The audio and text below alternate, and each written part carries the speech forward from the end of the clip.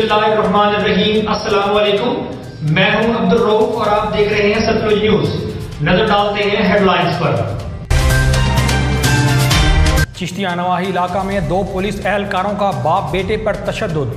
Bursa ने जख्मियों के हमरा रुकावटें खड़ी करके रोड ब्लॉक कर दिया। मुजाहिरीन ने टायर जलाकर मेन हाईवे रोड ब्लॉक करके सख्त एहतजाज किया। दोनों पुलिस एहलकारों ने इलाका में इंसानियत से सलूक रवा रखा हुआ है। मुजाहिरीन ने कहा मेहनत कशों पर तशद्दुद के वाक़ये का नोटिस लिया जाए। पुलिस की भारी नफरी मौका पर पहुंच गई। थाना सदर पुलिस की मुजाहिरीन को मुंतशिर करने के लिए धमकियां।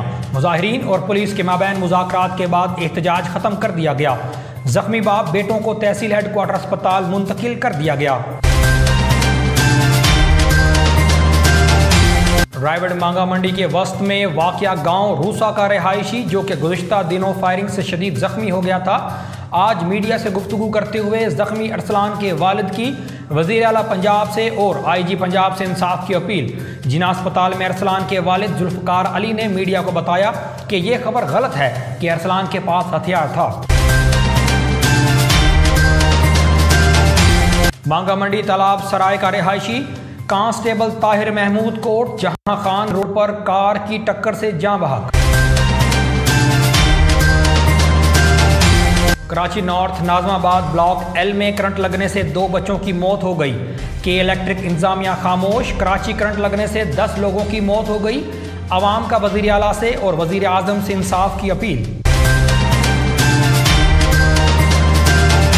शरकपुर शरीफ में इंसानियत सोज वाक़या। 10 रोज कबल घर से लापता होने वाले नौजवान लड़की के दूसरे आशना ने अपने भाई से मिलकर कुल्हाड़ियों के वार करके कत्ल करने के बाद नाश को खेतों में छुपा दिया। मुलजिम की निशानदही पर मकतूल की गली सड़ी लाश को बरामद कर लिया गया। पुलिस ने मुलजिम को आला कत्ल समेत गिरफ्तार कर लिया। रावलपिंडी कमालाबाद सब डिवीजन आइस्को वापडा में आज एग्जीक्यूटिव इंजीनियर सरदार Salim, SDO कमालाबाद sub division Syed गुलाम बिलाल शाह और डिवीजनल चेयरमैन मोहम्मद सदीक की सरपरस्ती में ख़त्म कुरान मुनक्किद किया गया।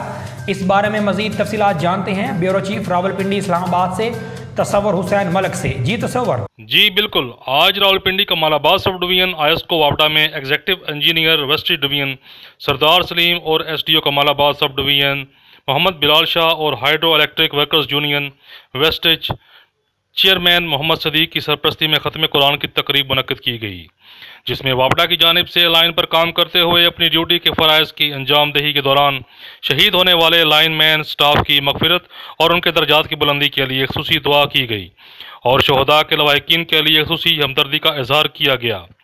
नीज़ इस तकरीब में कमालाबाद सब डिवीजन के तमाम स्टाफ ने शिरकत की।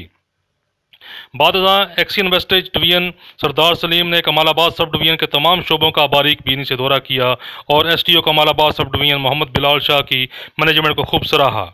इलावाजी उन्होंने तमाम लाइन स्टाफ को सेफ्टी के बारे में खुसूसी ब्रीफिंग दी और कहा कि ज़िंदगी अल्लाह की अमानत है और इसकी हमें हिफाजत करनी चाहिए और लाइन पर काम करते वक्त हर किस्म की एहतियाती तदाबीर और सेफ्टी टूल्स का इस्तेमाल यकीनी बनाया जाए ताकि किसी किस्म की गैर यकीनी सूरत हाल से बचा जा सके। दीगर उन्होंने कमालाबाद सब डिवीजन की जानिब से इस किस्म की तकरीब का इनेकाद करने पर SDO Bilal Shah, divisional chairman Mohammad Sadiq, Rana Mohammad Saeed, Mohammad मकसूद, गुलाम मुर्तज़ा और दीगर इंतज़ामी कमेटी की तारीफ़ की। जी मियाँ चन्नू असिस्टेंट डायरेक्टर ज़राअत तोसी मियाँ चन्नू ने हमरा फैसल रहमान फील्ड असिस्टेंट इलाका में मुख्तलिफ मकामात पर कपास की फसल का मुशाहिदा किया। इलाका में लगे नुमाइशी काटन प्लाट, सेक्स फ्रामून ट्रिप्स का मुआयना किया। चंद एक प्लाट पर गुलाबी सुंडी का हमला मुशाहिदा में आया है। जिम्मेदारों को गुलाबी सुंडी के स्प्रे के बारे में हिदायत की गई। इसके अलावा इलाके में सफ़ेद मक्खी और रस चूसने वाले कीड़ों, गुलाबी सुंडी और जड़ी बूटियों को बरवक्त तल्फ करने के बारे में ऐलानात किए गए। और फिर Malak Masood Akhtar Awan chairman seed and fertiliser task force Punjab से मुलाकात की गई। उन्होंने महकमा ज़राअत की इस काविश को सराहा है। पाकपतन में सदर पुलिस ने असला सप्लाई करने की बड़ी कोशिश को नाकाम बना दिया। असला से भरा थैला बरामद करके मुलजिम को गिरफ्तार कर लिया। पुलिस के मुताबिक मुलजिम मुख्तलिफ शहरों में असला सप्लाई करता था। मजीद जानते हैं कमर जमान से। जी कमर। जी बिल्कुल, तफसीलात के मुताबिक पाकपतन में थाना सदर पुलिस ने कार्रवाई करते हुए असला सप्लाई करने की बड़ी कोशिश को नाकाम बना दिया। DSP सदर सईद अनवर ने प्रेस कॉन्फ्रेंस से खिताब के दौरान बताया कि सदर पुलिस ने राक पुल से असला से भरा थैला बरामद करके मुलजिम अली को गिरफ्तार कर लिया। उन्होंने बताया कि थैले में 3 पिस्टल, 2 बंदूकें और 1 दर्जन से ज़ायद गोलियां थी। मुलजिम मुख्तलिफ इलाकों में असला सप्लाई करता था। उन्होंने बताया कि पुलिस मुलजिम के खिलाफ मुकदमा दर्ज करके तफ्तीश का आगाज़ कर दिया है। मुलजिम से पूछताछ के बाद मजीद गिरफ्तारियाँ अमल में लाई जाएंगी। जी